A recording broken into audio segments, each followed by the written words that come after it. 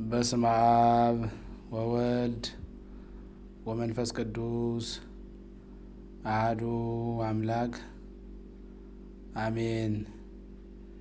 የተከበራችሁና የተወደዳችሁ የእግዚአብሔር ቤተሰቦች የእናታችን የእመቤታችን የወላዲተ አምላክ የቅድስተ ቅዱሳን የንጽሕተ ንጹሐን የድንግል ማርያም የአስራትና የቃል ኪዳን ልጆች ሁላችሁም በእግዚአብሔር ፍጹም ሰላም እንደምን አደራችሁ?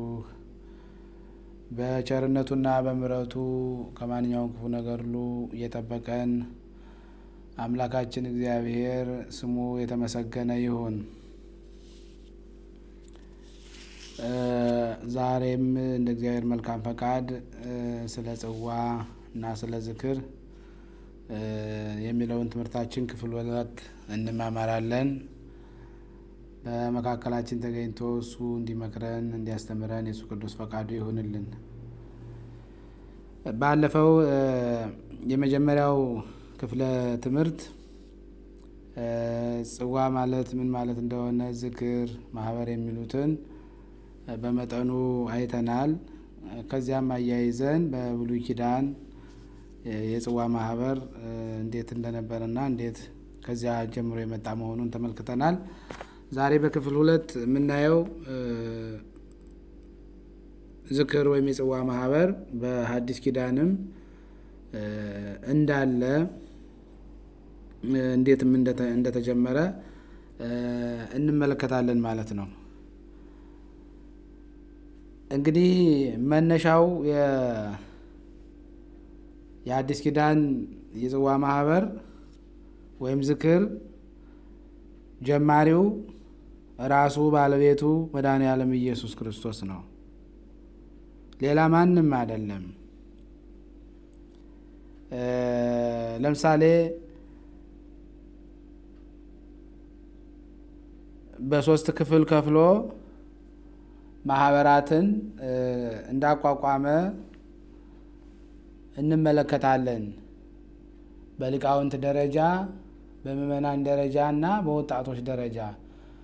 ለምሳሌ ሐዋርያትን በሊቃውንት ደረጃ ማኅበር ሐዋርያት አድርጎ አቋቁሟቸዋል። በምእመናን በእናቶች ደረጃ ደግሞ 36 ቅዱሳት አንስትን፣ እንዲሁ በወጣቶች ደረጃ ደግሞ 72 አርዲትን በ3 ክፍል ከፍሎ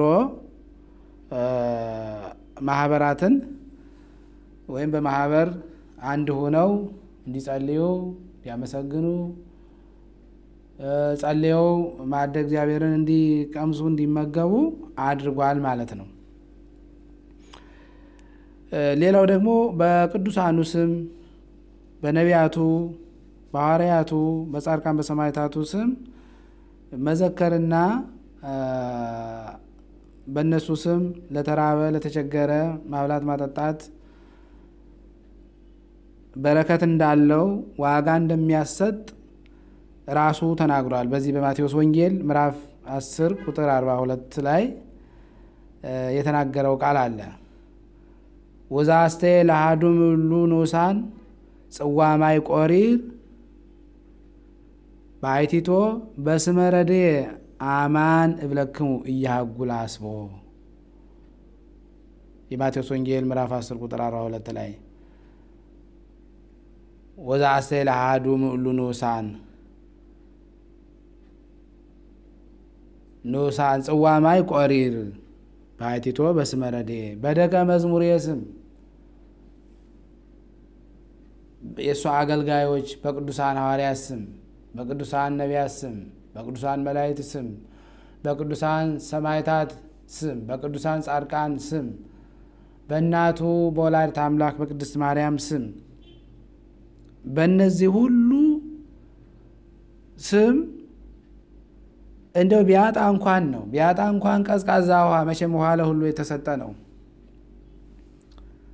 ውሃና ጊዜ ለሁሉ የተሰጠ ነው። ጊዜ ለሁላችንም በኩል የተሰጠ ነው። ውሃም መቼም የሚያጣ ሰው የለም። እንደው ቢያጣ እንኳን ቀዝቃዛ ውሃ ቢሰጥ በደቀ መዝሙሬ በአገልጋዮች በወዳጆች ስም ኢያሃጉል አስቦ፣ ዋጋው አይጠፋበትም፣ ዋጋ ያገኛል፣ ዋጋ ይቀበላል። በማለት ተናግሯል። ዛሬም ቤተክርስቲያናችን በቅዱሳን ስም በቅዱሳን ሐዋርያት ስም በቅዱሳን ነቢያት ስም በቅዱሳን ሰማዕታት ስም በቅዱሳን መላእክት ስም ምእመናን እንደየፍቅራቸው ተሰባስበው በማኅበር የሚዘክሩት ጸበል ጸዲቅ የሚያደርጉት ከዚህ አማናዊና መለኮታዊ ቃል የተነሳ ነው። ሌላ ምንም ነገር የለውም። እያጉል አስቦ ዋጋ አለው። በቅዱሳኑ ስም ቢዘክር ጽዋ ቢያወጣ ዋጋ አለው፣ ከንቱ አይደለም። ለዚህ ነው ምእመናን ይህንን ክብር ይህንን ዋጋ አውቀው ነው በቅዱስ ሚካኤል በቅዱስ ገብርኤል በእመቤታችን በቅድስት ድንግል ማርያም በሰማዕቱ በቅዱስ ጊዮርጊስ በሌሎቹም ቅዱሳን በየወሩ ጽዋ ዝክር የሚዘክሩት የተራበ የሚያበሉት የሚያገለግሉ ካህናትን የሚመግቡት እርስ በርሳቸውም በዚህ ስም ተሰባስበው ጸበል ጸዲቅ የሚቀምሱት ዋጋ ስላለው በረከት ስላለው ነው። በዚሁ በማቴዎስ 25:40 ላይ ደግሞ ኩሎ ዘገበርክሙ ለአሐዱ እምእሉ ንዑሳን አኀዌየ እለ ያምኑ ብየ ሊተገበርክሙ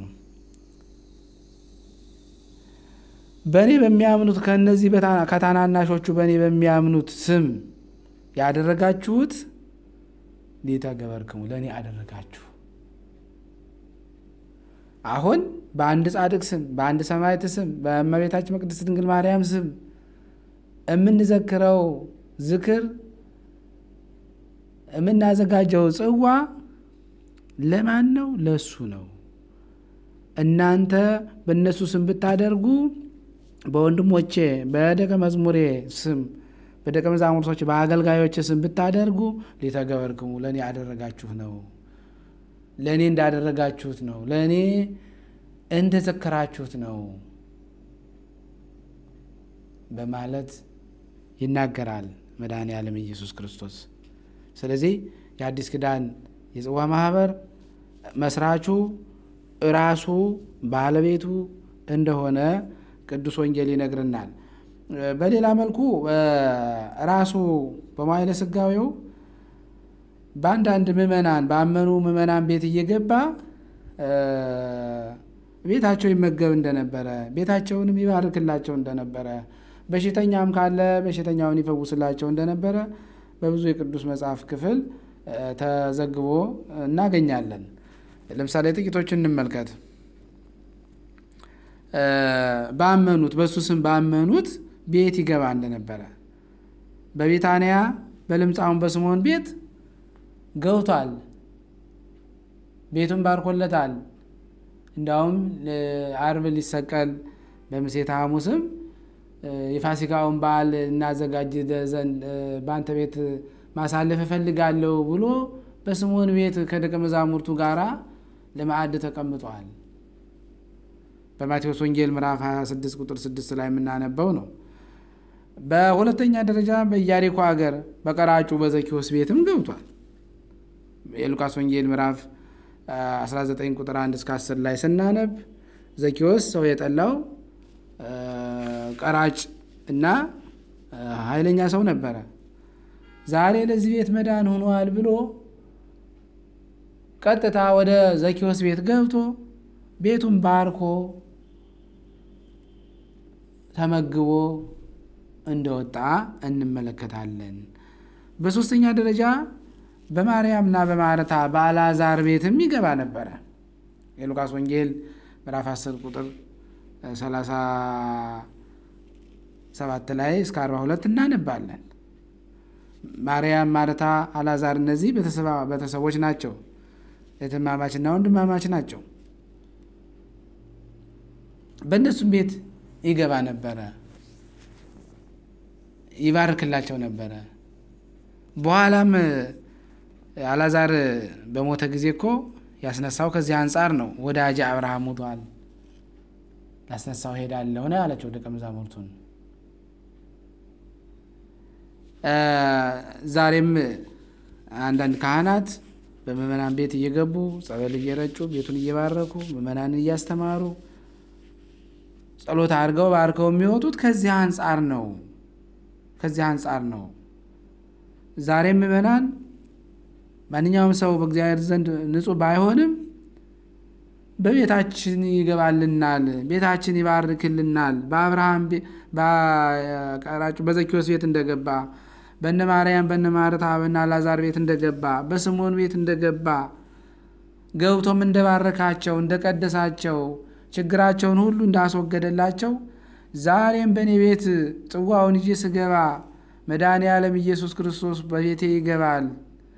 በበር ቆሜ አንኳኳለሁ፣ የሚከፍትልኝ ቢኖር ወደ እርሱ ገባለሁ ያለውን አምላካዊ ቃል ምክንያት በማድረግ ይህም በማመን ባለ ሳምንት ባለ ወር ሆነው መሶበ ወርቁን በእግዚአብሔር ስም ወደ ቤታቸው ይዘው ይገባሉ። በዚህ ጊዜ በረከትን ይዘው ነው የሚገቡት፣ ጸጋን ይዘው ነው የሚገቡት፣ ፈውስን የእግዚአብሔርን በረከት የቅዱሳኑን በረከት ይዘው ነው የሚገቡት። የጻድቅ መታሰቢያ ያለ በረከት ነው እንደሚለው እግዚአብሔር በቃሉ ይሄን በማሰብ ነው። ወደፊት በሰፊው እናየዋለን። በቅዱሳን ስም ጸበል ጸዲቅ ማድረግ ምን አይነት በረከት እንደሚያሰጥ በርዕስ ይዘን እናየዋለን። እና እንግዲህ ጠቅለል ባለ መልኩ የጽዋዕ ማኅበር በሐዲስ ኪዳን የመሰረተው ያቋቋመው ራሱ መድኃኔዓለም ኢየሱስ ክርስቶስ ነው። በደቀ መዝሙር ስም ብታበሉ ብታጠጡ ዋጋ አላችሁ፣ ክብር አላችሁ፣ ጸጋ አላችሁ፣ በረከት አላችሁ ብሎ የተናገረ ራሱ። በእነሱ ስም ደግሞ የምታረጉት ለእነሱ ሳይሆን ለእኔ እንዳደረጋችሁት ነው። ሊተገበርክሙ በእመቤታችን ስም የምታደርጉት ለእኔ ነው። በቅዱስ ጊዮርጊስ ስም የምታረጉት ለእኔ ነው። በቅዱስ ገብርኤል ስም የምታረጉት ለእኔ ነው። በቅዱስ ሚካኤል ስም የምታረጉት ለእኔ ነው። አጠቃላይ በወዳጆቹ ስም የምናደርገው ሁሉ ሊተገበርክሙ ለእኔ ያደረጋችሁ ለእኔ ነው የዘከራችሁት፣ እኔ ነው እያሰባችሁኝ አለ። ስለዚህ ምን አላችሁ አለ? ዋጋ አላችሁ፣ ክብር አላችሁ፣ በረከት አላችሁ ይለናል ወገኖቼ መድኃኔዓለም ኢየሱስ ክርስቶስ። ስለዚህ ጽዋዕ ማኅበር ክብር ያለው ዋጋ ያለው በረከት የሚያሰጥ አብሮ በመብላት በመጠጣት ፍቅርን አንድነትን የሚያስገኝ ችግረኞችም የሚበሉት የሚጠጡት የሌላቸው በጻድቁ በሰማዕቱ በመልአኩ ስም በተዘጋጀው ጸበል ጸዲቅ በልተው ጠጥተው እግዚአብሔር ይስጥልን በረከት ያድልልን ብለው መርቀው የሚሄዱበት የደስታና የሰላም የፍቅር ማዕድ ነው ወገኖች። ስለዚህ ክብሩ ትልቅ ነው፣ ዋጋ ያለው ነው። እንደ ቀላል ልናየው አይገባም። በረከተ እግዚአብሔር የሚያሰጥነውና ለዛሬው በዚህ ይበቃናል። የመከረን ያስተማረን መድኃኔዓለም ኢየሱስ ክርስቶስ ስሙ የተመሰገነ ይሁን። ወስብሐት ለእግዚአብሔር ወለወላዲቱ ድንግል ወለመስቀሉ ክቡር። ይቆየን።